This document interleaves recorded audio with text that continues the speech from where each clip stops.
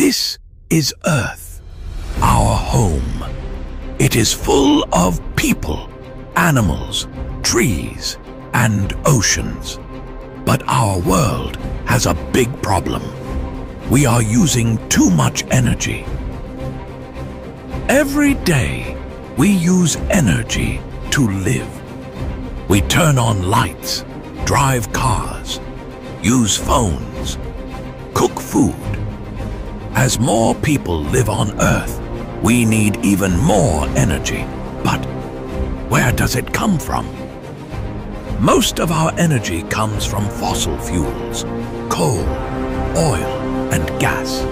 We dig them from the ground and burn them to make power. But fossil fuels are not endless. One day, they will run out. And even worse, burning them makes the planet hotter. When the Earth gets hotter, we see big problems. Floods, storms, fires, and rising seas.